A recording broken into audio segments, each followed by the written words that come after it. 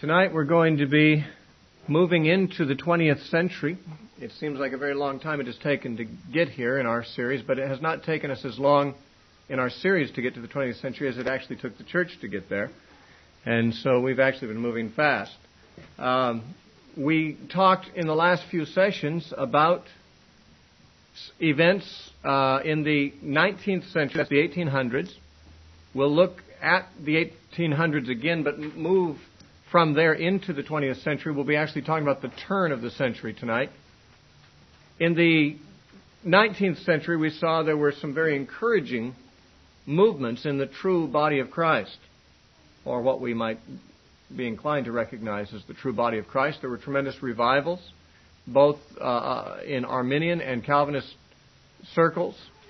There were great thrusts into the foreign realm of missions by Protestants for the first time, because Protestantism had been pretty much confined until the 19th century to Europe and America, but in the 19th century there was a tremendous thrust toward foreign missions, so that non-Roman Catholic Christianity was carried to virtually every continent, and there were some heroic pioneers in missions during that century. We looked at those things. Those were encouraging things. But not everything that happened in the 19th century was good. Now, it's hard for me when I'm teaching a series on church history, and as necessity requires, must be selective. Anytime you teach history, you have to be selective of what things you include and what things you do not. And, of course, that selection depends on what things you deem to be significant and what you do not. The difficulty I have, and have always had in viewing church history, is to what extent to give credence to movements that I don't believe are really part of the true church. For example, during the medieval times, the institution that dominated the medieval Europe was called the church. And when we talk about church history, we can hardly ignore it, since it dominated all of culture and all of religion and all of politics. And yet I have reason to doubt in my own assessment that that was the church at all, and that the true church at those times was maybe to be found in some of those nonconformist movements that were persecuted and whose leaders and followers were burned at the stake by the institutional organization at the time. And likewise today, and in the 19th century, in addition to that which I would easily recognize as the true church, and of course it's not me, it is not I who will make the final judgment, it is God, but we can't live without making judgments. In addition to that which I personally perceive to be the true church, there was much in institutional Christianity that I would say is doubtful as to whether it really is a part of the history of the true church, except insofar as it presented challenges to the true church to defend its credentials, to defend its distinctives. The Liberalism and Fundamentalism are the two major movements we're going to be talking about tonight. Liberalism first, and Fundamentalism, which was a reaction to it.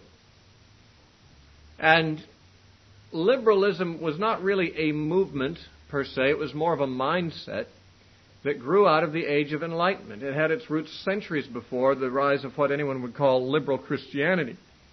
There was in the after the century of the Reformation, there was a tremendous freedom of thought that the European people felt that they had not known for over 1,000 years, because for those 1,000 years previous, the Roman Catholic institution had dominated all thinking, and although some people thought differently than it, if they got caught doing so, they were usually burned.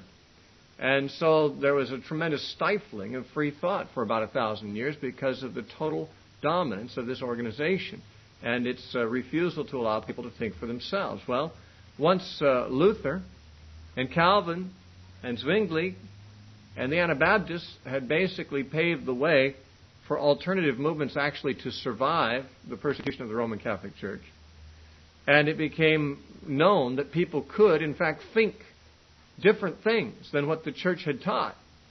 Well, a lot of thinking went on. And not all of the thinking really landed the thinkers squarely within the realm of Christian thinking. There was a great deal of a non-Christian philosophy that arose in Europe that had not really had an environment in which it could arise.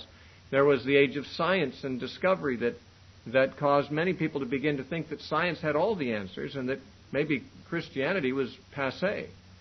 And maybe Christianity's answers were more superstitious than real, and that we should be looking more to the rational, scientific and philosophical endeavors of enlightened men to give us answers about the nature of reality. That's how people began to think.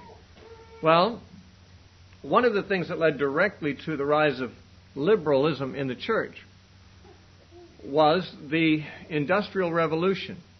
Now, perhaps this didn't have, the determining thrust that caused liberalism to arise, but it certainly was one of the factors. Because the Industrial Revolution was a major turning point in human history, not just the history of Western civilization, but in human history.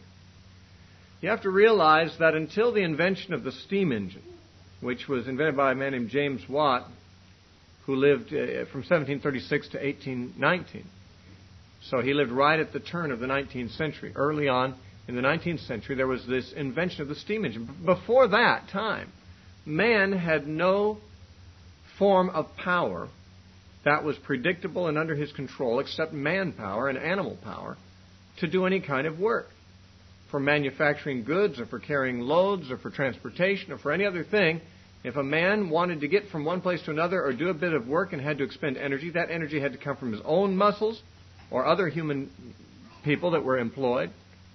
Manpower, horsepower, ox power, and less predictably, things like wind power and water turbines and so forth had been used to a certain extent.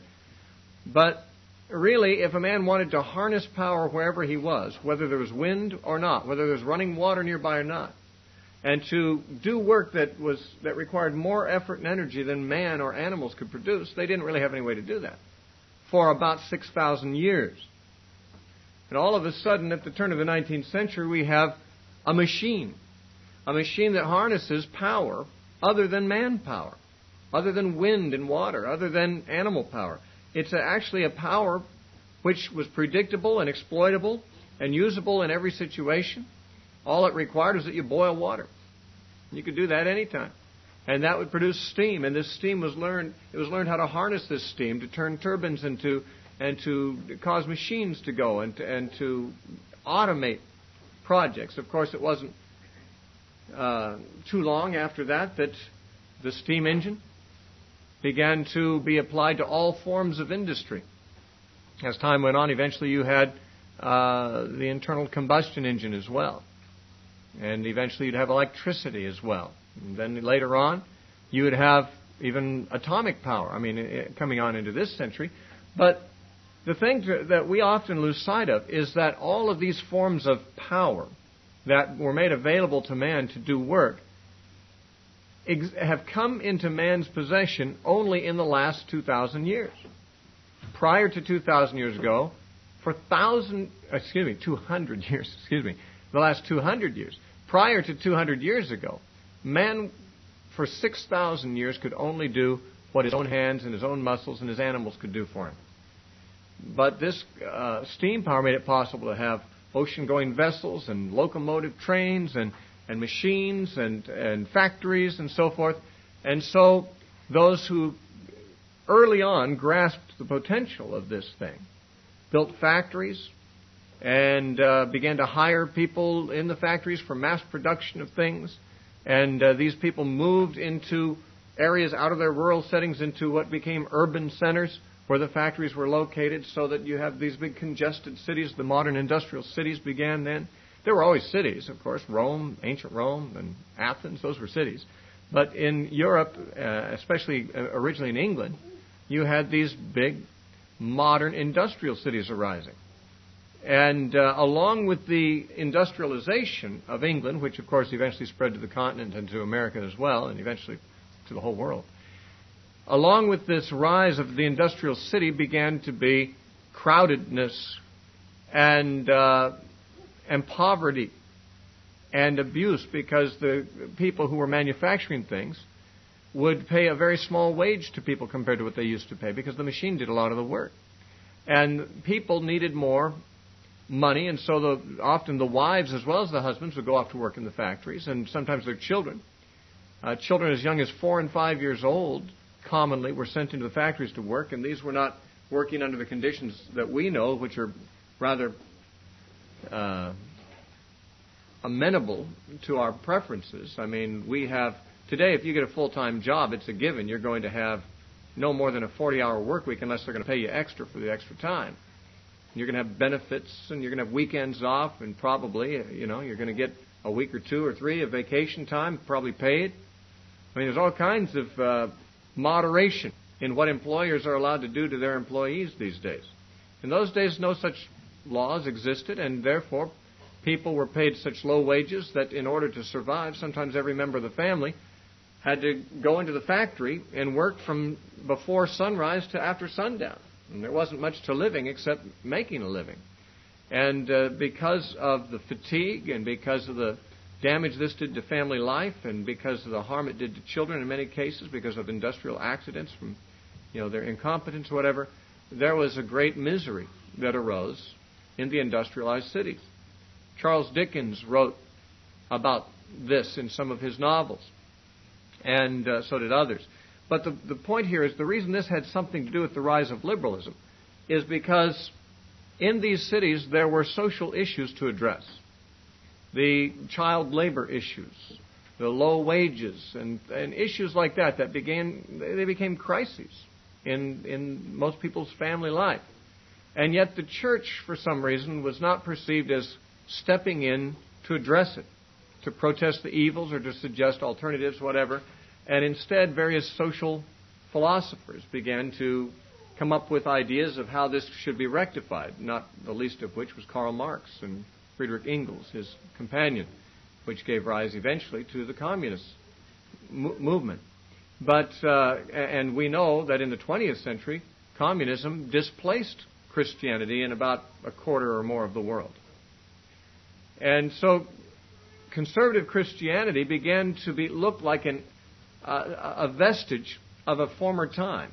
And the world in the West tended to look very modern. I mean, the machine age had come. The industrial age was here. And the world, everything in commerce changed, and in transportation changed. And Christianity did not adjust immediately to this change. And for that reason, Christianity was looked at as something that was sort of a relic of an earlier, less modern age. And newer philosophies were seen to maybe be more applicable to these new times that man found himself in. So that confidence that Christianity held the answers was diminished. And the general impression that Christianity was a relic of the past, something to be discarded by progressive mankind, was an attitude that began to emerge and pervade Western society. Now, about the middle of the 19th century, another thing happened that caused the advance eventually, some of the roots from which later liberal Christianity rose, and that was the efforts of Charles Darwin. Now, we remember Charles Darwin as the founder of the theory of evolution, but of course he was not the originator of the theory of evolution. His grandfather had taught evolution before him, and even if you go back far, the ancient Greeks, some of them taught evolution, and the Hindus taught evolution. Evolution was not an idea that was new with Darwin, but Darwin gave evolution a plausible explanation in the form of his theory of natural selection, which we have more popularly known as the survival of the fittest. In this, he built upon the works of earlier scientist philosophers, men like James Hutton back in 1785 and Charles Lyell in 1830 had popularized the idea that the earth is very old and that it came into existence by natural processes. This in contrast to what the Bible seemed to be teaching. People who had read the Bible throughout history had believed that the earth was probably only a few thousand years old and did not come into existence by natural but by supernatural processes that God commanded, and it was so. And he spoke, and it stood fast. And that he said, let it be, and it was. That's supernatural. But Hutton and Lyell, earlier than Darwin's time, had popularized in the scientific community the idea of uniformitarianism. The idea that natural processes that were uniform were really to be credited with the formation of the Earth's crust. Now, the Earth's crust was seen to be layered, and it was obvious on the cliffs of Dover that in some of the high layers of the cliffs there were fossils of sea creatures. And actually there were fossils of all kinds of different creatures. And Lyell had suggested that the layers of the Earth's crust were laid down over periods of millions of years by slow and gradual processes that were uniform. Now, this was in contrast to the former view held by Bible believers, which view was called catastrophism. Bible-believing Christians had believed before this that the Earth's crust and its features were formed at the time of the Great Flood, and that the fossils that were found there were the fossils of animals that were killed in the flood and were forced to become fossilized by rapid movement of silt and so forth that compressed them against other mineral walls that there was no air for them to rot. And so their bodies, the hard parts of their bodies, remained intact until the rock around them was hardened and so forth. But Lyell taught that actually these layers in the Earth's crust were formed very, very gradually over millions of years as sediment or mineral particles in the oceans just began, by natural processes to gradually settle on the ocean floor. And as they did, of course, they got deeper and deeper, and eventually the weight of the higher layers compressed the lower layers into more solid stone, and eventually, by this very, very slow process, the Earth's crust was built up. And so Lyell's work in particular had paved the way for the idea of evolution being plausible, because until his time it was largely thought by those living in the Christian Europe that the Earth was too young, had only been around a short time, and evolution, how could that happen in so short a time? And the biblical view of creation seemed to make more sense. But if the Earth was indeed billions of years old, and if it had taken that long, in fact, for the Earth's crust to form, and if the fossils in it represented actually species that became fossilized at different times in Earth's history as those layers were being formed, then this gave sort of a foundation for Darwin's view that these long ages were not ages of no activity, but they were ages during which not only was the Earth's crust gradually forming, but the Earth's flora and fauna were gradually developing as well. And he taught that in every generation of species, some specimens have a greater and some a lesser set of advantages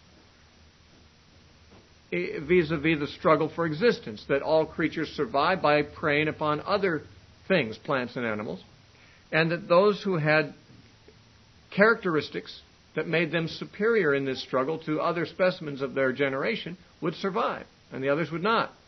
And those that survived would pass along their traits to the next generation and so forth. And over the series of millions of years, the accumulation of the minute changes or the minute advantages, which might be way too small to observe in any one generation, but millions of these advantages accumulated through the process of time would give rise to new species, and Darwin said that's exactly how it all came about. Now, Darwin himself was not an atheist. He was an agnostic, or actually more properly a deist. He believed that God started it, but that nature finished it. And Darwin had many supporters who had no desire to believe in God.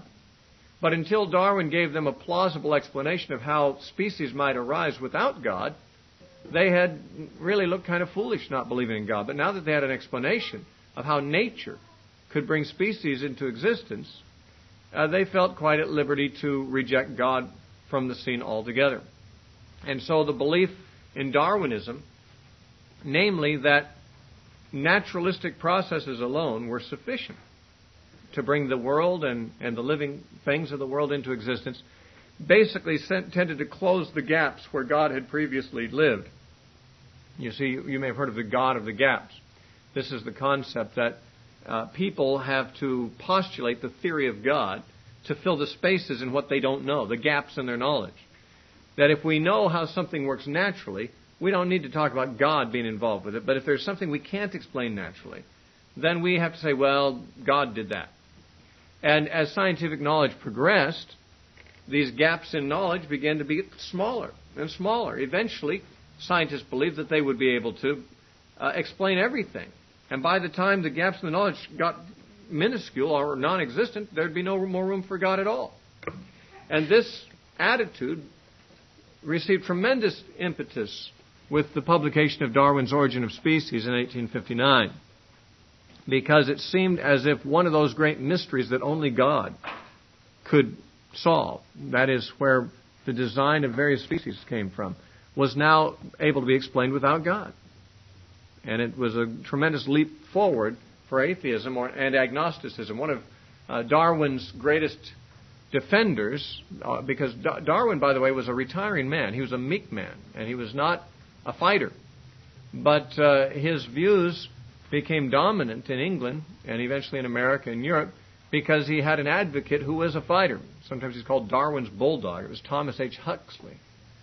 Huxley is the same man who coined the term agnostic, which is very commonly used among us now, but he's the first man known to have coined the term to describe his view of God. Agnostic means, in Greek, not knowing.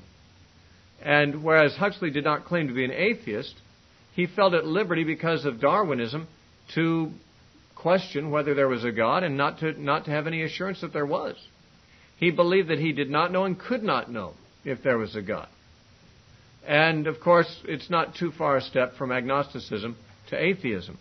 And that became a very dominant view in the 19th century. But Darwinism did not only become the view of the unbeliever. In the 19th century, Darwinism was touted to be the proven facts of science. Now, it was given far more credit than it deserved. Darwin never proved anything. If you read Darwin's Origin of Species and his later book, The Descent of Man, where he actually indicated that man's ancestors were monkey-like creatures, which was actually a more controversial book when it came out than The Origin of Species was. The first book was less controversial than the second. But if you read those books, one thing that if you're one who's able to recognize arguments and to critique arguments, one thing you'll notice is the total absence of any proof of anything he said. All he did was present what he considered to be a plausible explanation of what could have happened and how it could have happened. And yet, what he said was picked up by the scientific community as acceptable to them. And although there was much debate, even in the scientific world, not only in the Christian church, but among scientists, there were many who rejected Darwin's views.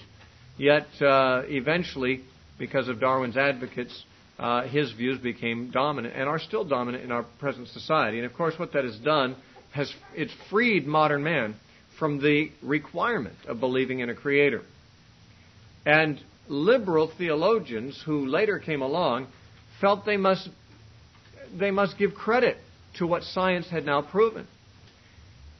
Conservative Christians today, for the most part, do not believe in evolution. I do not believe in evolution. I don't believe that Darwin was right. I don't believe that evolution happened on a grand scale. I still believe the biblical account of creation, and there have always been conservative Christians who believe it. But there were Christians who were somewhat embarrassed by this. Because, the scientists were saying, hey, Darwin's right. This is what the assured findings of science have shown us. And here you've got a group of people saying, well, you may have proved it, we still don't believe it. Well, that sounds kind of anti-intellectual. It sounds kind of like an ostrich sticking their head in the sand. It's like they're not willing to change with the times. They're not willing to acknowledge the truth that's been discovered. And that sense of embarrassment about the perceived conflict between the Bible and what was thought to be the proof, facts of science, was one of the things that led liberalism to rise, to produce a Christianity that didn't have too much confidence in what the Bible said, and that was willing to move with the times and to accept the findings of science as they were viewed. And so Darwinism is one of those precursors to the rise of liberalism in Christianity. Then, during that century also, there was a tremendous amount of philosophical speculation that had bearing on religious thoughts. And when liberal Christianity eventually arose, it was a debtor to many of these earlier philosophers. Immanuel Kant, who lived from 1724 to 1804, became famous for finding and enunciating what he considered to be the flaws in the traditional proofs of God given by philosophers. philosophers throughout time had come up with what they considered to be arguments for God's existence. Immanuel Kant felt like these arguments were inadequate and wrote to demonstrate their inadequacy. And because of that, of course, he taught that you can't prove God by argument. And that was not the same thing as saying there is no God. Even if Kant thought it was the same thing. We got to remember that to prove that the arguments for a position are flawed is not the same thing as proving that the position is false. A thing may be true and people may advance flawed arguments in its favor. As one who has spent some of my time defending the veracity of Scripture, I've become aware of what I would call the embarrassing supporter. The one who supports the veracity of Scripture with the most lame arguments. I wish they weren't saying those things, because the arguments can be shown to be flawed easily by any thinking person. And the impression is given that if these arguments are flawed, then the position that they are advanced to support must be wrong. But that is a logical fallacy. One of the rules of logic and of argument is that just because you prove that an argument has flaws and is not valid, you have not proved that the thesis that was being argued is a false thesis. You have to do more than prove that it lacks good arguments. You have to show that there are good arguments for the opposite view. And while Kant, apparently to the satisfaction of most thinking people in Europe, proved that the traditional philosophical arguments for God's existence were not adequate, at least not for him. By the way, I still think they're pretty good. But they weren't good enough for him. That's fine. They don't have to be good enough for him. But he didn't, and no one can, advance arguments that prove that there is no God. And therefore what he did was misperceived by many as eliminating God as a necessary postulate. Now, later came along a couple of important political philosophers, and they had their impact also on the thinking of the Western world and eventually of liberal Christianity as well. One was Karl Marx. He lived from 1818 to 1883. He is probably the best known to us of these philosophers we're going to look at because his philosophy conquered much of the world. Eventually, long after his death, he didn't live to see it. But he, as an exile from Germany, because of his radical views, spent a lot of his time in England and seeing the injustices of the Industrial Revolution, the exploitation of the poor by the capitalist factory owners and so forth. He felt like this was a tremendous injustice, and he was influenced by earlier philosophers. He did not believe in God, and he was influenced even to some extent by evolution. Actually, Karl Marx dedicated one of his books to Charles Darwin, who had been a great influence upon him. And Marx believed that not only the rise of species was a product of evolution and development, but all of human history and its social forms and norms are the result of evolution. And he felt that the conflict between classes, between the ruling aristocracy, the richer classes, and the proletariat, which were the poorer classes, that this abuse did not reflect the highest level to which society could evolve. And he felt like a much higher and more just level would be one where there is no private property, where the rich are not rich and the poor are not poor.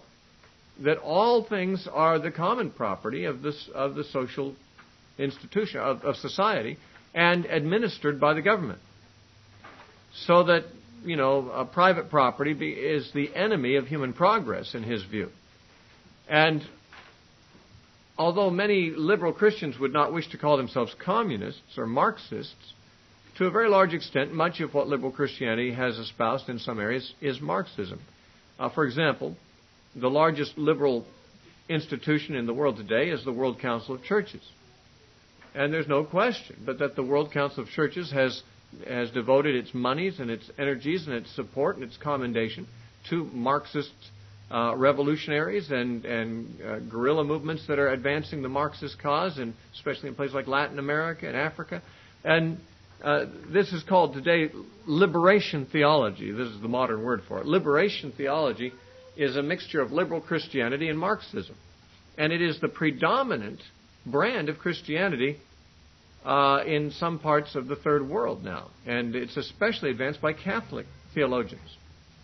The liberal movement eventually affected Catholicism as well as Protestantism. And almost all, I shouldn't say almost all, but certainly the majority of Catholic priests and Catholic thinkers in Latin America are liberation theologians. They're liberal. They take liberal views toward the Bible and toward the gospel. And they also figure that Marxism is the answer, which is really simply an application of Darwinism to the broader realm of social interaction among people. Another philosopher who influenced the thinking of many people in that century was Friedrich Nietzsche. Now, Nietzsche is the one who's known for popularizing the phrase that God is dead. He said that God is dead. And of course, when I was a kid and I first heard someone say God was dead, I figured that they were pretty stupid because God, by definition, can't die. But I didn't realize that the people who said God is dead really didn't believe God ever was alive. But more properly, that the notion of God was dead. There never really was a God. It's just that for centuries people lived with the false notion that there was a God and that this notion had now been abandoned. That philosophers had come up with enough explanations for reality that we don't need God anymore. And Nietzsche actually taught atheism. And he believed that Christianity was not only mistaken, but was somewhat dangerous, because the virtues taught in Christianity tended to favor the weak and the helpless. And that really was against the flow of the natural process of survival of the fittest. That in nature should be allowed to have its way so that the strong are able to prey upon the weak, and the weak are eliminated and so forth. But Christianity calls people to help the weak and to support them. And Nietzsche thought this was a very bad thing.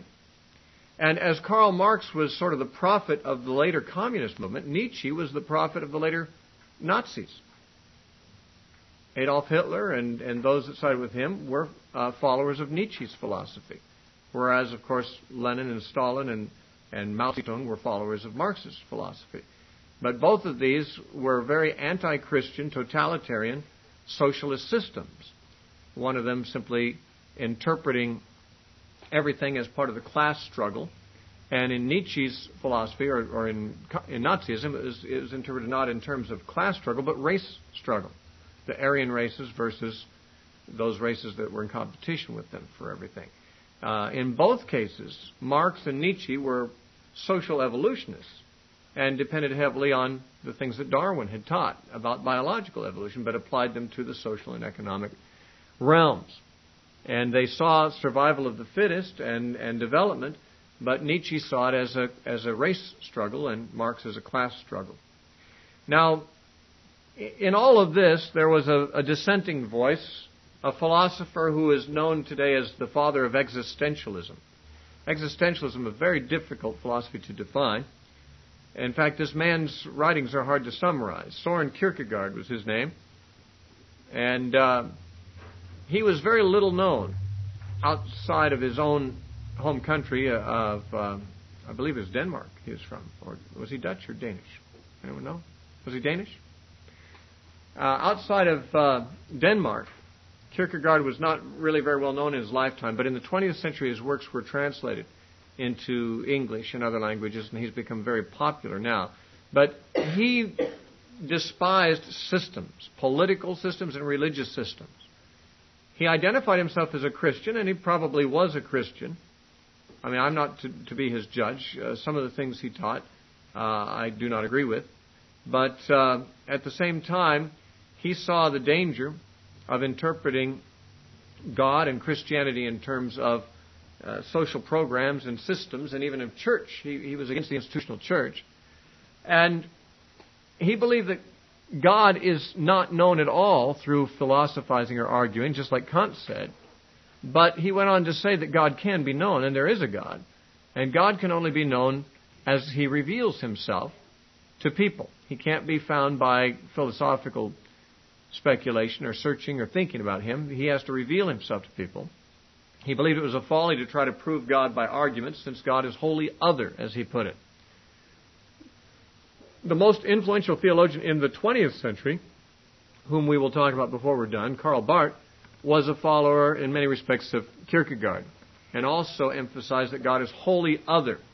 And the idea is that God is so wholly other than man that man can't conceive of him, can't reason his way into knowing about him in any way, and the only possible way that man would have a clue about God at all is that God reveals himself to man. And we can only know God by taking a leap of blind faith, which involves us in committing ourselves to discipleship and following Jesus. So there's some good things in what Kierkegaard suggested. But I don't know that I would proceed from the same philosophical base he would. Existentialism, the philosophy that he's usually credited with founding, is an emphasis on the validation of something through experience rather than through appeal to authority, to the most part. And that's what a lot of these philosophers were really doing. They were basically questioning the whole idea that we should believe things on authority alone, namely the authority of Scripture or of the Church. For centuries, the Roman Catholics believed things because the authority of the Church said they should. And Protestants believe things on the authority of Scripture. But these philosophers, all of them, were beginning to question whether it's proper to form religious views or any views on the basis of authorities. And so there's speculation about whether our views should be formed by reasoning or by experience or whatever.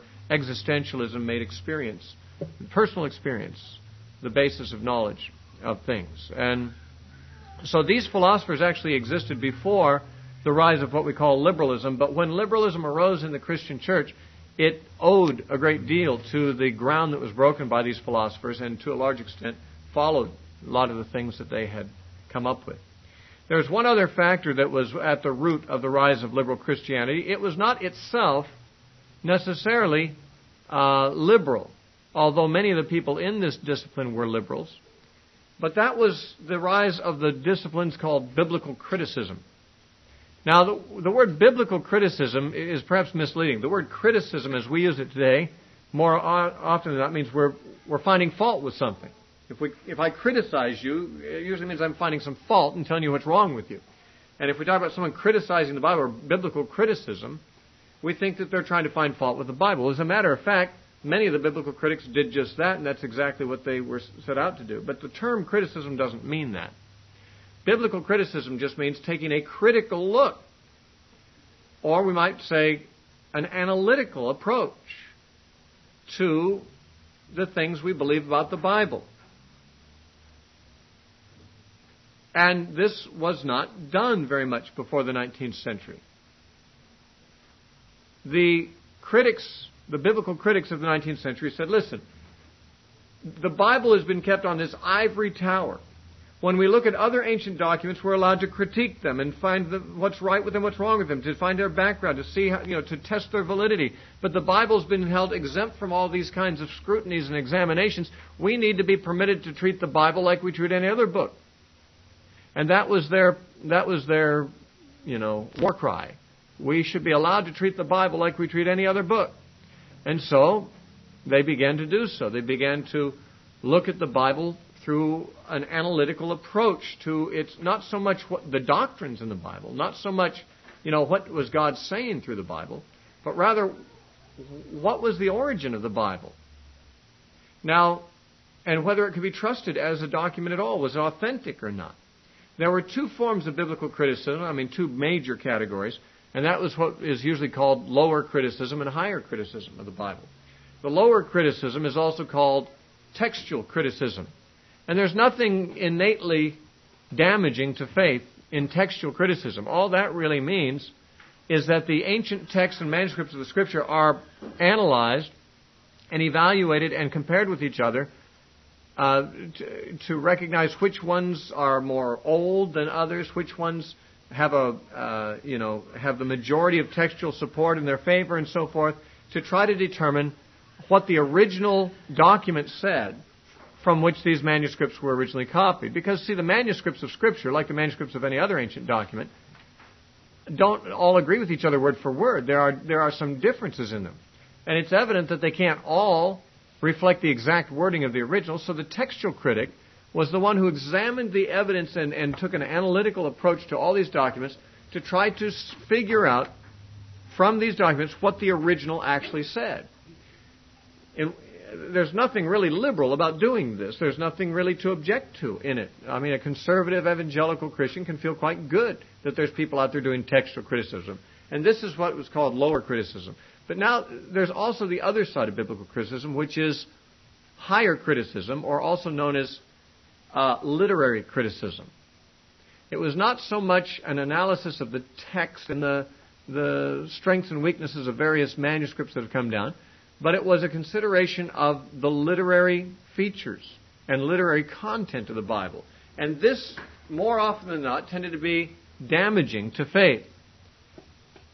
Because what the higher critics wanted to do was to challenge everything. They wanted to challenge the authorship. They wanted to challenge the time that it was allegedly written. They wanted to challenge the integrity of those who wrote. They wanted to challenge whether the people who wrote really were telling the truth or not.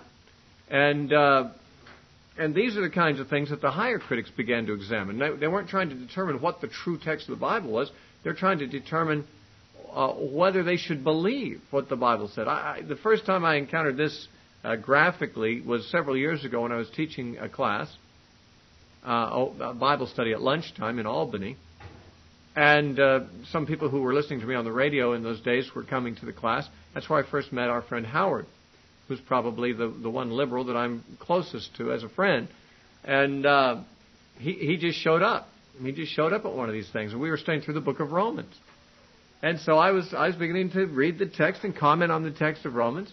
And it was a free discussion. Anyone was allowed to say things, so Howard spoke up quite a bit. And I wish he was here tonight, because he wouldn't mind me saying this if he was. But there was something different about the questions he asked than what everyone else asked. You know, I mean, I was there interested, and so were most of the people, in figuring out what did Paul really mean when he said this. And Howard's questions were more like, should we believe Paul or not? You know, was Paul biased? What kind of prejudices in Paul are we seeing here? And it was evident to me, I didn't know initially that he was a liberal, but I found out soon enough. The difference between the way he thought about the text and the way everyone else there was that everybody else assumed that Paul was an apostle, that what he wrote was scripture and authoritative, and our desire was simply to know what he was trying to communicate so that we could believe it and follow it. Howard's desire, and it's very typical of what the modern liberal Christian is, he doesn't want to know what it meant.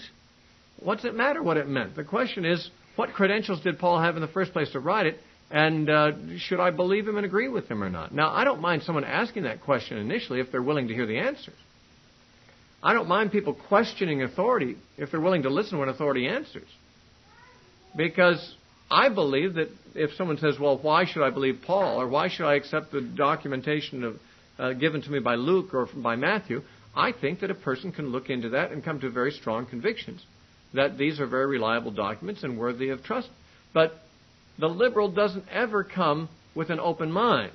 He only pretends to come with an open mind. What he's really there to do is, and this may be unrecognized by him, but it's evident to anyone who looks on and sees the nature of his work, he's coming with an a priori assumption of the worst. His assumption is that religious people who write religious documents are biased, and they're not going to be honest with you. And this is the assumption that underlies much of higher criticism. And some of the developments in higher criticism that really gave a foothold to liberalism in the church were, for example, the work of Julius Wellhausen, who lived from 1844 to 1910. He is the one who gave us the now almost universally held documentary hypothesis. Now, the documentary hypothesis has to do with a theory about how the Pentateuch was written, the first 5 books of the Bible. The Bible says that Moses wrote them. But in the people of the camp of Wellhausen, they weren't sure there ever really was a Moses. In fact, they weren't sure there was ever an Abraham, Isaac, or Jacob either. They believed that a lot of these Bible characters, maybe they were just mythical characters. And even if there was a Moses, there's no possibility that he could have written those 5 books, because if he lived when he was supposed to have lived, about 1,400 years before Christ, writing wasn't even invented yet. Even if there was a Moses living at the time, he couldn't have written these books. So Wellhausen came up with the idea that he felt by studying these books that he found evidence of at least 4 different authors, at least 4 different and even conflicting traditions that must, he said, have been passed down orally by the Jews for centuries and centuries and eventually were written down, and someone found a way to edit them together into a single document. But actually he felt that the Pentateuch, the first 5 books, was a hodgepodge of ingredients from 4 different times and emphases and belief periods of Israel's history, and that they were all written down sometime quite late, much later than the postulated time of Moses. Well, I don't have time to critique this theory thoroughly, but anyone who comes to the material with an open mind and looking at the evidence can see that there is no reason for accepting this theory. I mean, I'm not saying there aren't some things that a scholar like Wellhausen was able to point to and say, this supports my hypothesis. But it's one thing to say, I have a hypothesis, and this scripture here looks like it fits well my hypothesis. That's one thing. It's another thing to say that your hypothesis is correct, and to prove that. And there are very good scholars who totally reject this documentary hypothesis and still accept what Jesus accepted, that Moses wrote the Pentateuch. Jesus said so. The Pentateuch says so. And the Jews always believed so, and Christians always believed so until Wellhausen came along. But because of the dominance of liberal Christianity, picking up on Wellhausen's literary criticism of the Pentateuch, now in modern theological institutions you'll almost never find a scholar who believes that Moses wrote the Pentateuch unless you're going to a fundamentalist Bible college, where the fundamentals are still taught. We'll say more about fundamentalism later on. But Wellhausen paved the way for doubting the inspiration of the first 5 books of the Bible and whether they were written by a prophet or not. He said Moses couldn't have. By the way, later than Wellhausen's time, a discovery was found in Babylon called the Black Stela, which is on display. I've seen it at the British Museum. It's a conical-shaped stone. It's a glossy black stone, and in it, all around it, are inscribed little etched figures, which happen to be, in Babylonian writing, the law code of an ancient Babylonian king who lived at the time of Abraham, named Hammurabi. Now, the finding of this stone made it very evident that Wellhausen was wrong in at least one thing. He said that Moses couldn't have written because writing wasn't invented yet in Moses' day. And yet Abraham lived hundreds of years, at least 600 years, before Moses. And so did Hammurabi. And now we have a monument that Hammurabi inscribed and wrote his law code on. There was writing in the days of Abraham, not only in the days 600 years later of Moses. In fact, more recently, scholars have found what they call the Rosh Shamra texts, which date from the very period of Moses, and they belong to the Palestinian region, so that it is it's demonstrated that in Palestine, in the time of Moses, there was writing, because they have found extra-biblical texts dating from the same time as Moses. So the very reason that Wellhausen said that Moses couldn't have written the Pentateuch is gone. And yet, scholars, had so fully imbibed this documentary hypothesis of the formation of the Pentateuch that even though the undergirding foundation for that view is no longer viewed as valid, it is still a dominant view in the modern seminaries and universities where liberal Christianity prevails. There were other writers in the 19th century, H.S. Reimers and D.F. Strauss, German scholars. This is where most of liberalism arose, was in the German universities. These men were historical revisionists of the life of Christ. They didn't call themselves that. They considered themselves to be on the quest for the historical Jesus. They believed that the Gospels could not be trusted as they stood. At least the Gospel of John, which had long been one of the favorite Gospels for those who believe in terms of the theology of who Christ is. These scholars believed the Gospel of John was not reliable in any way, because they believed it was written much later than Christ's time and not written by John.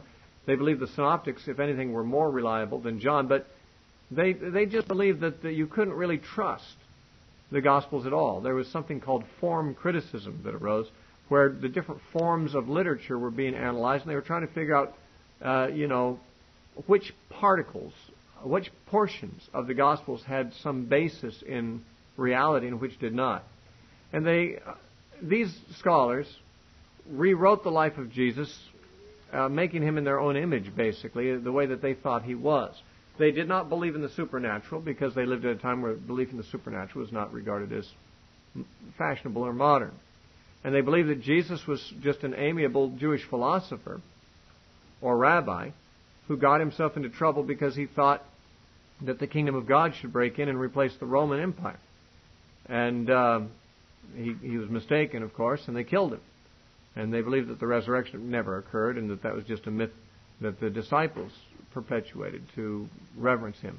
Now, you may recognize that, which is a 19th century idea, as still perpetuated, for instance, by the Jesus Seminar today and by liberals in general.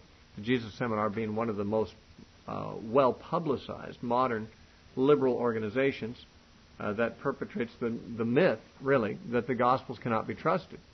And yet they say it's the assured findings of science, just like Darwinism is called the assured findings of science. There was also the work of F.C. Bauer, who lived from 1792 to 1860. He felt that in the early church there was a conflict between two factions, one headed up by Peter, which emphasized the law, and one headed up by Paul, which emphasized more Greek notions of grace and no law, and that he felt you could determine which epistles were genuine and which were not by whether or not you found this element within them. The epistles where you could actually find evidence of a conflict between the Peter camp and the Paul camp in the early church, he considered to be true reflections of the way things were in the early church, and those epistles where there does not appear to be that conflict visible are excluded. Therefore, he decided that only 4 of Paul's epistles are really genuine: Romans, 1st and 2nd Corinthians, and Galatians. All the others did not show any evidence of conflict between Peter and Paul, and therefore were considered to be later forgeries. And these are some of the guys in the 19th century who began to cast aspersions on the authenticity of the writings of Scripture. Now, let me just say, in case you wonder what kind of arguments they presented and whether those who disagree with them have good arguments or not, this is a lengthy study. We will not go into it in detail here. We don't have time. I would encourage you to pick up Josh McDowell's books, Evidence That Demand a Verdict, volumes 1 and 2, where he basically goes into all of the arguments of the critics, and from scholars of the other camp shows what the arguments are against those critics. In my opinion, liberalism is wishful thinking. It is not based on solid fact. It is based on philosophical wishful thinking by people who don't want the Bible to be true and look for every excuse they can find to discredit it. Clark Pinnock, who himself these days is sometimes accused of being a liberal because he takes positions that a lot of evangelicals don't take, himself wrote a book called A Defense of Biblical Infallibility years ago, in which he made this statement about the higher critics of the Bible. He said, while insisting on their right to treat the Bible, quote, like any other book, unquote, some critics proceed to treat it like no other book by bathing it in the acid solution of their skepticism and historical pessimism, unquote. And this is a fair assessment. If you read the work of liberal Bible critics, you'll find that this is true. They bring an undue skepticism to the Bible that they would not bring to any other book that they're analyzing, which shows that whether they notice it or not, they have a bias. They don't want the Bible to pass their tests when it could otherwise. So it is the rise of biblical criticism that did a great deal to give foundation and to carry forward the liberal ideas about Christianity. Now, I want to talk real quickly about some names. You don't need to memorize these names if you don't want to. These are some of the names that mark the progress of this movement of liberalism. Usually, the founder of religious liberalism, or Christian liberalism, is said to be Friedrich Schleiermacher. Now, many of these people are German scholars, because it was in German universities that most of this arose.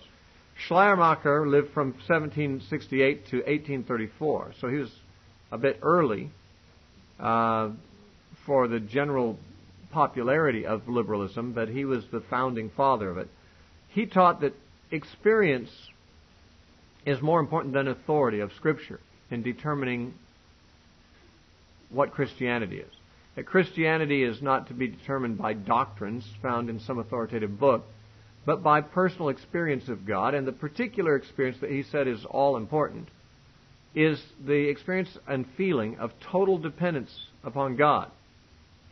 He did not believe in the deity of Christ, but he did believe that Jesus was the perfect example of a man who was fully dependent on God, and in Jesus we see the need to be fully dependent upon God. And that sin is nothing else but not depending fully upon God. Now, obviously, there are people who are biblically informed that could see some attractiveness to this suggestion. After dependence on God is faith, is it not? Trust. Certainly the Bible teaches we should depend on God and trust in God. But, of course, to be so reductionistic, to say, well, Christianity is all about just depending on God, and there is no theological or doctrinal content to Christianity, is to reduce Christianity to something far less than what it is. And yet it gave rise to the movement that we call Christian liberalism. Another major mover and shaker in this movement, in fact, the most influential in the first decade of this century, was Adolf von Harnack, another German scholar. He lived from 1851 to 1930. And he basically said Christianity can be reduced to three central truths and nothing else. Those truths are the fatherhood of God, the brotherhood of man, and the infinite value of the individual human soul. He said that Christianity is nothing else but the teachings of Jesus. And Jesus' teachings all boil down to these 3 points: the fatherhood of God, the brotherhood of man, and the infinite value of the individual human soul. Now, obviously, if you've read the Gospels, you know that Jesus did say some things about some of this. Certainly he indicated that God is our Father, and he also indicated that we are brothers. Although, the way Harnack understood it, all men are brothers, and God is all men's Father, regardless of their religious convictions. All people are one great brotherhood of man, and God is the great Father of all, and every man is equally valuable, and infinitely so. Now, this kind of takes away from some of the things Jesus taught, like that some people are going to hell, and that some people are children of the devil, and things like that, and that God is not everybody's father. The devil is the father of some. But Harnack did not believe that. Liberalism, generally speaking, is a feel-good kind of a philosophy, whether we're talking about political liberalism or religious liberalism. In fact, the word liberal means generous. That's what the word liberal literally means. It means generous. So, to have a liberal attitude is to have a generous attitude. Generous toward people you disagree with, toleration toward all, and so forth. And liberalism is more based on feeling good about what you believe than it is about finding any truth in what you believe or assessing the truth claims of alternative beliefs. And so, even though Jesus taught something on these subjects, he did not teach about these subjects what Harnack said he taught. But Harnack, like the liberals in general, is very reductionistic. He reduced all the things Jesus taught as if they could be compressed into these 3 statements, which of course isn't the case. And he ignored everything else Jesus said on other subjects. Walter Rauschenbusch, another German, in 1861 he was born. He died in 1918. He was kind of the founder of liberal Christianity in America. These others were Germans. But he was of German extraction, but he was a Baptist pastor in New York. And he saw a great deal of misery there in the industrial city. And he felt that a Christian ought to have more compassion on the plight of the downtrodden and of the unfortunate, the suffering in the cities.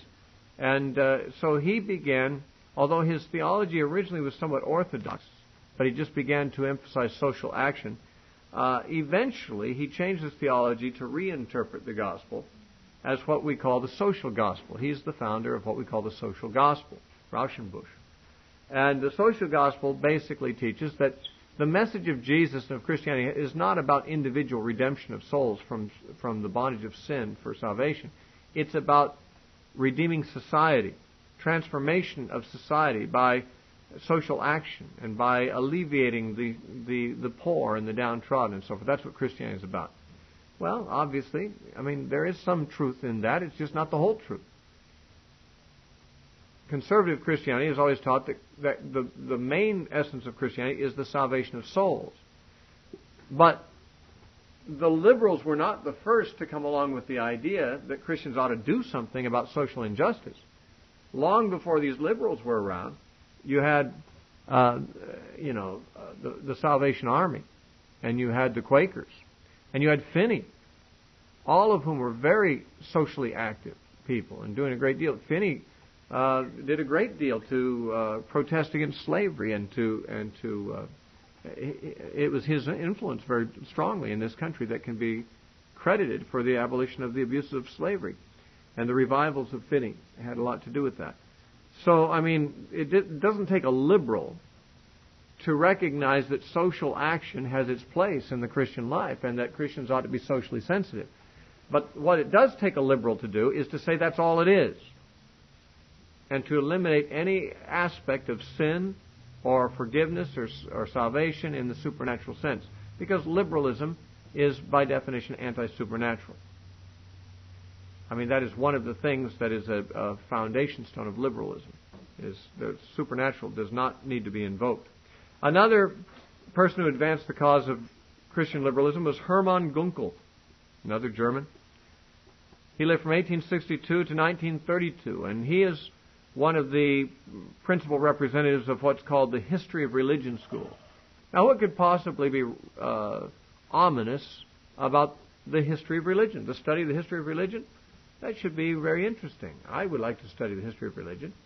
But what was referred to as the history of religion school was really not so much the study of the history of religion, but speculation about the history of religion, and particularly an attempt to find parallels to the Bible in pagan cultures that antedated the biblical records. That is to say, what the history of religion school tried to do was try to find in myths that were taught by the Babylonians or by the ancient Greeks or in some of their religious systems, to try to find parallels between those and what the Bible said, so that the creation stories of Genesis were thought to have been borrowed from the Babylonian creation myths.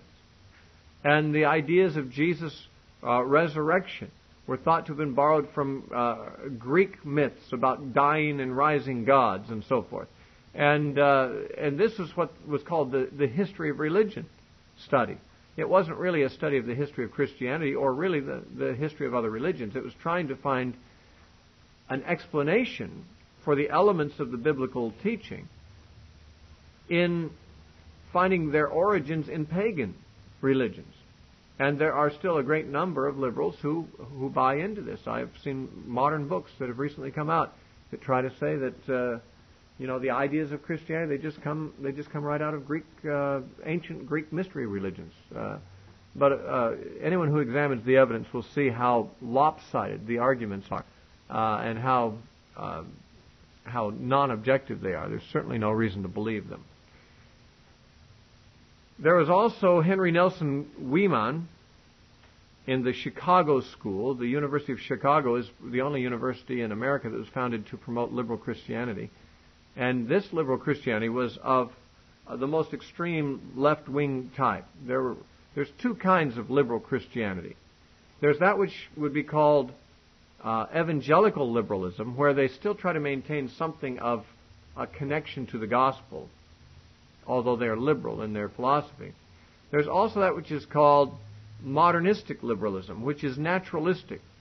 It rejects the Bible and supernatural altogether, and basically, although continuing to operate within the fold of the Christian rubric, interprets everything as if there's no supernatural, no miracles, no nothing, no God. And the Chicago School and the University of Chicago were great centers for this particular viewpoint. Perhaps in this century, the the most influential exponent of liberalism in the church was Rudolf Bultmann, another German scholar. He lived from 1884 right up to 1976. And he is famous for his advocacy of the demythologization. Is that how I'd say it? The demythologizing of the New Testament in particular, in the Bible. The idea is that in the Gospels, we don't really read about the Jesus of history. We're reading about the Christ of faith. Now, you might say, what's the difference? Well, the Jesus of history, it is thought, was an ordinary historical guy who really had a life and really was born and lived and died and did things and said things. There was really a historical guy named Jesus. Unfortunately, however, according to liberalism and Bultmann, Jesus, as we have come to read of him in the Gospels, is not really the Jesus of history, because the Gospels are the products of the church. The church wrote the Gospels, and that sometime after their theology had developed, so that they read back into the stories of Jesus elements that were never really there in the historical life of Jesus. And by the time the Gospels were written, there had been an elaborate Christology, a theology about the Christ, that he was the Son of God, that he was the Messiah, that he was God himself incarnate, and that these ideas that the church developed were read back into the story of Jesus and intruded into the gospel narratives, so that we've got in the Gospels a mixture of some historical things, but a great deal of mythology about Jesus, legends that the church came up with. And therefore, Bultmann said we need to, the study of the Bible requires that we demythologize the Gospels. We try to identify the mythological elements and remove those so we can get back to really seeing who the Jesus of history really was. Of course, once you decide that the Gospels have mythological stories in them, there is really no objective standard by which we decide where to stop demythologizing. We can save a lot of time and just say the whole thing's a myth. Jesus never existed. But no one really who's a Christian wants to do that. And yet liberals don't want to believe in all the things in the Bible. Now, why not? Why don't they want to believe everything in the Gospels? Because the Gospels presuppose a supernaturalistic worldview. In the Gospels, miraculous things happen. There are demons and angels and the devil. And Jesus is not an ordinary man. He is a supernatural being which came into existence by God taking on a human flesh. And that Jesus went around doing things that people can't do, like walking on water and telling storms to be quiet, and they do. And healing sicknesses and even raising dead people. And those supernatural things just don't happen to a person who's committed to a naturalistic, that is, a non-supernatural worldview. And therefore, the things in the gospel cannot be taken at face value to a person who rejects at the outset supernaturalism. And that is why liberalism exists in the church. I want to give you several distinctives of the modern 20th century liberalism, and they're all part of what liberals stand for and what makes them liberals. First of all is, as I've been saying, anti-supernaturalism. Without this commitment to anti-supernaturalism, there's no basis for liberalism. Liberalism takes anti-supernaturalism as a starting point.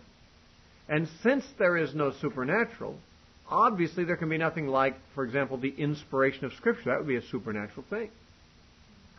There can be no such thing as genuine prophecy, where God reveals to a man an event that hasn't happened yet, and then it happens a few hundred years later. That just can't happen. So that the liberal assumes those things that are allegedly prophesied must have been written after the event, because it could not be possible that someone could know these things in advance. That would be supernatural. And so there's this a priori commitment to what is called metaphysical naturalism, or anti-supernaturalism. This is the predominant mood and philosophy of Western culture today, and it is the predominant mood of liberalism. By the way, the liberals would not mind if we said that their philosophy seems to follow the worldly philosophy, because that's exactly what they think Christianity needs to do. They don't believe there's any objective historical truth in the Bible or any unchangeable dogmas that Christians need to be committed to. There's just the concept of the Christ, the essence of love and morality, the lover of all men, and the teacher of the fatherhood of God and the brotherhood of men, And so long as these basic essentials are there, Christianity can change its beliefs with the time. And therefore, if liberalism is said to be seen to follow very closely the philosophy of the world, they say exactly, and on purpose, because Christianity has to be able to change and develop with the times. It's an evolutionary process. And as man evolves into a higher understanding of reality, Christianity has to keep in step. Otherwise, it's going to be, enmeshed and entangled in some, obsolete, obscure, ancient idea that man has outgrown. And so you've got this anti-supernaturalism in liberalism because that's part of the world's philosophy. You've got, as I mentioned earlier, the concept of the fatherhood of God, which means God would never spank anyone because, of course, spanking isn't okay for fathers to do. God is not ever angry. God doesn't have wrath. He's an indulgent, kindly father. Actually, a little more like a grandfather in their thinking. Grandfathers never really get mad.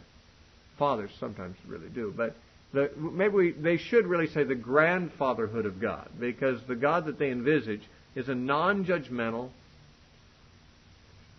indulgent, happy, friendly to all kind of a guy. Sort of like a dad who doesn't care how his kids behave. And then, of course, there's, in liberalism, this essential doctrine, the supreme moral example of Jesus. We may not know very much about Jesus, and we may know very well that He isn't the Son of God, because that would be supernatural. But we can know this, He was a very good guy, and He was a great example to us all, whatever He did. Whatever it was He said, it was great. Whatever it was He may have done, we may never know, but He was a wonderful example to us all. And that is what liberalism stands for with reference to its view of Jesus. He was a great moral example to someone. Also, liberalism teaches the essential goodness of man. I'm not really sure how liberalism can maintain this as a credible belief when there really aren't any examples of people who are consistently good. And most people, when they're not affected by either Christianity or some other religious view of God, are quite ungood. But somehow liberalism maintains its rosy opinion that man is essentially good. He's not tainted by sin, and he doesn't need a savior in that sense. He just needs to learn how to love other people and work for social justice and things like that, but he doesn't need any salvation from sin because he's a good guy at heart. And the final, or the fifth point that modern liberalism stands for is the responsibility to reduce or destroy conditions that denigrate mankind. In other words, if women don't want to be confined to the home, then Christians need to advocate women in the workplace. And feminism becomes part of it. If there's slavery, that denigrates mankind. Christians need to abolish slavery. If there's child labor laws, then Christians need to abolish that. Now, some of those things we might not disagree with. Some of them we would. But the point is that liberalism takes it as its basic ethic, that Christians need to work for the diminishing of those structures and conditions in society that are hard on people and that denigrate people. Now, as I hope you can see, liberalism, if it were never counteracted, if it was never rebuffed, would be an attractive belief system. I mean, it's kind of a feel-good kind of thing. We're all really God's kids. We're all decent folks. We're all just here to love each other, and God loves us all. And, we're getting better and better all the time. We're moving upward, evolving toward higher spiritual states all the time. That's a feel-good kind of thing to believe. Unfortunately, it isn't true. And the reason we know it isn't true is because the Bible tells us otherwise. And the Bible is a revelation from God. But see, that's the first thing that had to be dispensed with. In order for liberalism to prevail, you had to dispense with the notion that there is a word from God in the Bible, an infallible, authoritative word. And although liberalism became very dominant in many sectors of the church, it was not universal. There were conservative Christians who did not believe it and fought against it. And this resistance to liberalism formed a movement that came to be called Fundamentalism because of its emphasis on fundamentals. That, in the early part of this century, which was called fundamentalism, was really just a reassertion and an emphasis of classical Protestant orthodoxy, and especially the points of Christianity as a religion with redemption as its object, that is, redemption from sin is the purpose of Christianity, and also that Christianity is a supernatural religion. It was a reaffirmation of the supernatural reality of Christ. And also, of course, fundamentalism was characterized by confidence in the veracity and the authority of the Bible as the authentic revelation of God's mind and will. So, the inspiration of Scripture, the supernatural element in the Bible, the deity of Christ, and, of course, the issues of sin and redemption, atonement. These issues were the things that were emphasized by the fundamentalists. Now, there were very excellent scholars in this movement, although since that time, fundamentalism has almost come to be regarded as a label for people who just are bigots, who don't care about the facts and won't look at evidence, and they just want to stick with their old ways and they don't want to move on. Actually, fundamentalism was not advanced initially by people who fit that description at all. They were some of the most qualified scholars in Christianity resisted liberalism. Among them were the Princeton scholars. Charles Hodge and his son A.A. Hodge, after him, B.B. Warfield, that's Benjamin B. Warfield, and Robert Dick Wilson, probably the most knowledgeable scholar of Semitic languages of his generation. I think he was fluent in 20-something Semitic languages. And G. Gresham Machen, also one of the better scholars of his generation. These men were all professors at Princeton Theological Seminary, and they were sort of the core of at least in the Presbyterian circles, of the resistance to liberalism coming up. And they wrote books. G. Gresham Machen wrote a book called Liberalism and Christianity, where he made it very clear that he did not think liberalism was Christianity.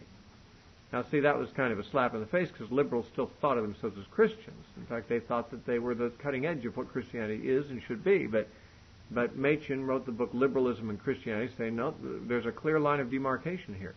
There are certain fundamentals that are essential to the definition of what we call Christianity. And liberalism does not hold to those fundamentals. And his reassertion of those fundamentals is what gave the movement the name fundamentalism. And in addition to the Princeton scholars, there were some other things happening between 1870 and 1920, especially. There was a move in the conservative churches toward dispensationalism. Now, I don't have time to tell you what dispensationalism is if you don't know. But in 1830, a man named John Nelson Darby formulated a scheme of interpretation of the whole Bible called dispensationalism. He was a very conservative Bible scholar, although I disagree with his conclusions about his interpretation about some things, and I'm not a dispensationalist, yet because of his advocacy of the authority of Scripture, his views became very popular among fundamentalists. Initially, see, the Princeton scholars were not dispensationalists. None of those guys, Hodge or his son or Warfield or Wilson or Gresham Machen, these were Presbyterians. They were not dispensationalists.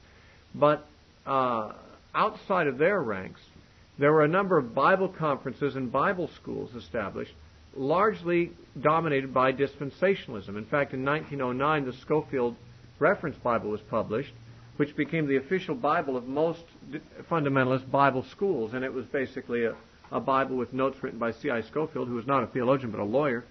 But he basically promoted the ideas of John Nelson Darby, or dispensationalism, so that when people read the Bible, they got, along with the Bible, they got Darby through Scofield's notes.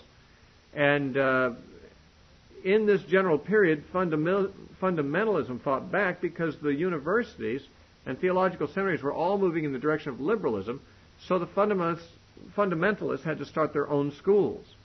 And so Nyack Missionary College was founded in New York in 1882. Then in Chicago, Moody Bible Institute was founded in 1886. Toronto Bible College in 1894. In Los Angeles, Biola, which is Bible Institute of Los Angeles, was founded in 1908. Dallas Theological Seminary in Dallas, Texas, was formed in 1924, and Bob Jones University in 1926. Wheaton College, which is one of the most significant fundamentalist bastions for many years, was actually in existence considerably earlier. It was founded in 1860. But as you can see, in the late 1800s and the early 1900s, a number of institutions were formed to promote fundamentalist dispensationalism. And these institutes have had a tremendous impact on what is today called the evangelical church. In addition to that, one of the important events in the birth of fundamentalism was the publication of a 12-volume series called The Fundamentals, published in 1909. 64 distinguished biblical scholars contributed articles to this series and defended, of course, the conservative viewpoint of the fundamentals of Christianity. It was not the case that all good scholars or all well-trained scholars were liberals. These were 64 highly distinguished scholars. So initially, fundamentalism, it was a rival scholarly movement to liberalism. But from the years 1920 to the year 1930, which was after the First World War but before the Second, there was a bitter, conflict between the liberals in the religious establishment and the fundamentalists, and a great deal of bad blood between them, a lot of causticity. There were a lot of persons fired from faculties because of their views about whatever it is they believed one way or the other on this. And fundamentalists began to be characterized by their opponents as persons not willing to own up to the discoveries of scholarship. The scholars were more getting to be more and more liberals, because scholarship included belief in evolution and belief in higher criticism and some of these things which were more consistent with liberalism than fundamentalism. And so by stages, the term fundamentalist tended to mean somebody who was not really very scholarly, not very well educated, more bigoted and superstitious than anything, so that many fundamentalists began to not really like the label fundamentalist very much. It tended to have that connotation. And more Christians of those convictions began to be called evangelicals. And today, not very many people call themselves fundamentalists, but the people who would be called that are now usually called evangelicals. And an evangelical is usually a person who simply believes the Bible is the inspired Word of God and the final authority on all matters, and they tend to believe the fundamentals of Christianity as a result of that basic belief. During this period of great strife, of what's called the fundamentalist modernist controversy, liberalism actually became dominant in Princeton. Now, the Princeton scholars were some of the early champions of fundamentalism, but the college went more and more in the direction of liberalism, so that the remaining fundamentalist scholars left in protest. Machen and Wilson left, and along with some other guys, Oswald T. Alice and Cornelius Van Til, they founded a new seminary to promote the fundamentalist alternative in Presbyterianism, and that was called Westminster Theological Seminary. They founded it in 1929. So today you've got the bastion of liberal Presbyterianism is Princeton, and the bastion of conservative Presbyterianism is Westminster Theological Seminary. From 1930 to 1950, we see basically the rise and the dominance in the church of what's called neo-orthodoxy. It was not exactly liberal. In fact, in some ways it was a reaction against liberalism, but it was not exactly fundamentalist either. It accepted many of the findings of biblical criticism that the fundamentalists would not. It accepted outright the possibility that evolution was a means by which God would work, and it was therefore not strictly fundamentalist. And fundamentalism became more and more marginalized as sort of a group of know-nothing, anti-scholarly, anti-intellectuals, which is not what they really were, but what they began to be perceived to be. The dominant spirit in evangelicalism or in Christianity came to be neo-orthodoxy. Even liberalism is on the wane, although there are still plenty of them out there. The major denominations would be more likely to embrace neo-orthodoxy than liberalism, it seems. The main theologian who is credited with the rise of what's called neo-orthodoxy, which was considerably more conservative than liberalism, is Karl Barth. He was a Swiss theologian, not a German, although he did teach in Germany much of his career. He was kicked out of Germany by Hitler because he would not sign an oath of allegiance to the Fuhrer. But even before that, he made his mark on Christianity. Karl Barth lived from 1886 to 1968. And during World War I, he was a pastor in Switzerland, and he saw the cruelty and the suffering and so forth caused by World War I. And although he'd been trained in Europe, as all pastors have been, in liberal theology, he began to see that liberal theology didn't make sense. This idea of the innate goodness of all men and so forth just didn't wash when he saw the things he saw human beings doing in World War I. And he began to feel that liberal theology was bankrupt. That man was not getting better and better. He was not evolving into a higher and higher moral creature. The World War seemed to prove that to him, and that society was not getting better either. So he committed himself with another pastor friend of his to study the Bible afresh and to re-examine his liberal training. And upon doing so, he rejected much of his liberal training, and he went public with what he had learned in 1919 when he published his commentary on Romans. Now, Barth's commentary on Romans is considered to be one of the most significant theological works written in this century. And it was a bombshell because he had all the scholarliness of the best of the liberal scholars.